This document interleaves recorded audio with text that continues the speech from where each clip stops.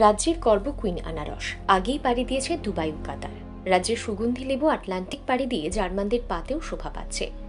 এবার দেশের রাজধানীর মানুষের রসনা তৃপ্ত করতে শনিবার 10 মেট্রিক টন সুস্বাদু আনারস পাড়ি দিল দিল্লি। এই উপলক্ষে নাগেছড়া হর্টিকালচার রিসার্চ কমপ্লেক্সে আয়োজিত এক অনুষ্ঠানে হাজির ছিলেন কৃষিমন্ত্রী প্রণজিৎ সিংহ রায় ও দিল্লিস্থিত অর্গানিকাট ফ্রেশ প্রাইভেট লিমিটেডের প্রতিনিধিরা।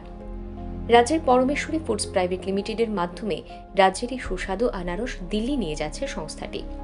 দিল্লির মানুষের রসনা তৃপ্ত করতে বাজার বাণিজ্য দেখবে অর্গানিকাট ফ্রেশ প্রাইভেট লিমিটেড। রাজ্যের কাঁঠাল ও লেবুর বিপণন ও বাণিজ্যে বৃদ্ধির যে প্রচেষ্টা শুরু হয়েছে তার ফলে প্রধানমন্ত্রী নরেন্দ্র মোদীর কৃষক বান্ধব স্বপ্নকে বাস্তব রূপ দেওয়ার কাজ শুরু হয়েছে বলে জানান কৃষিমন্ত্রী। কুইন আনারসের এই চালানির মাধ্যমে এবং কিউ আনারসের 350 মেট্রিক টন রপ্তানির মাধ্যমে চাষিদের অর্থনৈতিক শ্রীবৃদ্ধি যে উল্লেখযোগ্যভাবে বাড়বে সে কথাই জানান তারা। স্যার, আজকে যে আনারসের কনসাইনমেন্টটা গেল, কোথায় গেল এবং এই বিষয়ে একটু বিস্তারিত বলুন। দেখুন, আমাদের রাজ্যে যে ফল কুইন পাইনঅ্যাপেল, কিউ পাইনঅ্যাপেল, এটা রাজ্যের এই রসালো ফল কিন্তু সারা ভারতবর্ষ না পৃথিবীতেও তার যথেষ্ট কদর বেড়েছে। যদিও এটা ছিল অনেক আগের থেকেই, কিন্তু সেটি সঠিকভাবে মার্কেটিং না করার জন্য সেটা প্রকাশ পায়নি। আমরা 2018 সালে সরকারে বসার পরে 7ই মার্চ 2018 যেখানে ভারতবর্ষের মহামহিম রাষ্ট্রপতির হাত দিয়ে কুইন পাইনঅ্যাপেলকে রাষ্ট্রীয় ফল হিসাবে ঘোষণা করা হয়েছে, স্টেট ফুড হিসাবে। তারপর থেকে শুরু হয়েছে এটা এই দেশের বিভিন্ন বড় বড় সিটিগুলোতে, দিল্লি, মহারাষ্ট্র, বম্বে থেকে শুরু করে বিভিন্ন জায়গাতে আমরা এগুলো এই রাজ্যের থেকে বাইরে যাচ্ছিল। সেই সঙ্গে দুবাই, কাতার থেকে শুরু করে সব জায়গাতেই যাওয়া শুরু হয়েছে এবং সেটা কোভিডের কারণে কিছুটা ব্যাহত হলেও আজকে এই মুহূর্তে জাস্ট আজকে যাচ্ছে যে গাড়িটা, যেটা নাকি অর্গানিকাট fresh food private limited Delhi, তাদের মাধ্যমে আজকে এই গাড়িতে বোঝাই করে কুইন পাইনঅ্যাপেল যাচ্ছে দিল্লিতে। রাজ্যের ফল বাণিজ্যের এই নতুন দিগন্তকে উন্মোচনের ক্ষেত্রে বিজেপি সরকারের ভূমিকা উজ্জ্বল এবং অনুপ্রেরণাদায়ক হয়েছে রাজ্যের আনারস চাষিদের কাছে। বিজেপি সরকারের প্রচেষ্টার ফলে 2018 সালে কুইন আনারস রাষ্ট্রীয় ফল হিসেবে স্বীকৃতি পায়। শুরু হয় দেশীয় এবং সাগরপাড়ে বিপণন বাণিজ্য। পরিশ্রমের ফসল বিক্রি করে চাষিদের মুখে ফুটে ওঠে তৃপ্তির হাসি। বিগত আমলে আনারস বাগানে অর্ধেক পচে যেত, ক্লান্ত চাষি বেজার মুখে বাড়ি ফিরতেন।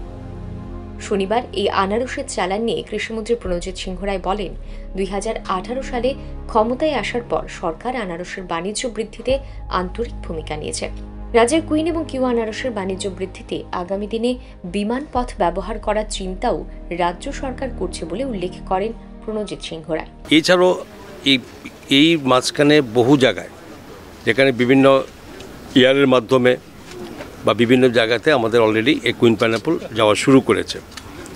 তো আপনারা সকলে জানেন যে এই মুহূর্তে রাজ্যের সঙ্গে আসামের মাঝখানে ট্রেন লাইন বিপর্যস্ত হওয়ার কারণে সেখানে রোড কানেক্টিভিটি বন্ধ হয়ে আছে, আর এটা আরও পরিমাণে যাওয়ার ছিল।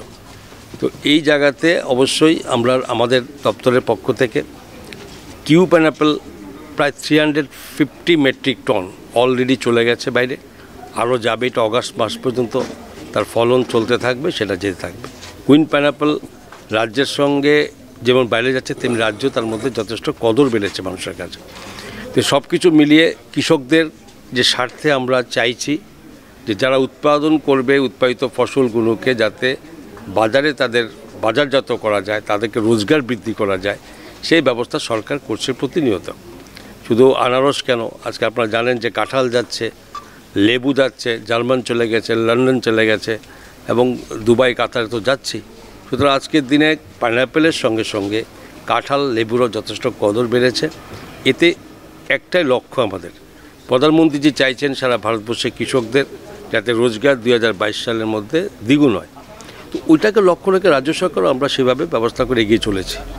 দিল্লিস্থিত অর্গানিকাট ফ্রেশ প্রাইভেট লিমিটেডের পক্ষে আস্তিক আগরওয়াল জানান, দিল্লিতে তাদের যে প্রসেসিং প্ল্যান্ট রয়েছে সেখানে এই আনারস প্রসেস করে বিভিন্ন ক্ষেত্রে সরবরাহ করা হবে। ত্রিপুরার আনারসের স্বাদ নিয়ে নিজের সন্তুষ্টি ও মুগ্ধতা প্রকাশ করেন এই তরুণ বাণিজ্য উদ্যমী যুবক।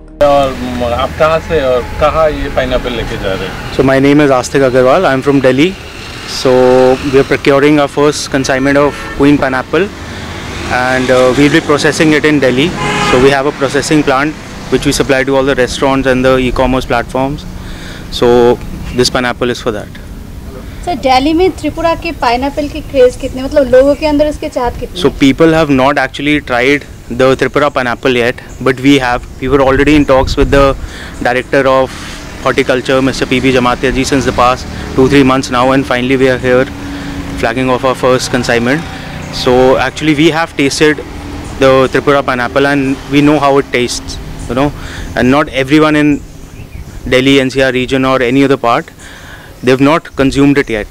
So we know how it tastes and we're hoping for the best, hoping to get a good response from the customers. पहला कंसाइनमेंट में कितना जा रहा है और आपका क्या उम्मीद है? So this is our first consignment of 10 metric tons, and hopefully if everything goes well, we'll be doing, you know, good business with the government. রাজ্যে এই গর্বের ফল আনারসকে কেন্দ্র করে এক বৃহৎ অংশের চাষিদের মুখে ফুটেছে খুশির হাসি। আগামী দিনে এই বাণিজ্য যতই বৃদ্ধি পাবে, অর্থনৈতিক উন্নয়নে এক নতুন দিগন্তের পথ প্রসারিত হবে। বাংলাদেশের ইলিশ, মালদহের আমের সঙ্গে ত্রিপুরার আনারস নিউ ইয়র্ক, বার্লিন, দিল্লি আর প্যারিসের বাজারে মানুষকে তৃপ্তি দিচ্ছে। এর চেয়ে সুখের দৃশ্য আর কি হতে পারে? এর সূচনাও চলার পথ ইতিমধ্যেই শুরু হয়ে গেছে। ত্রিপুরার জন্য এটা বিরাট গর্বের বিষয়। Bureau report, রাইজিস্ট news.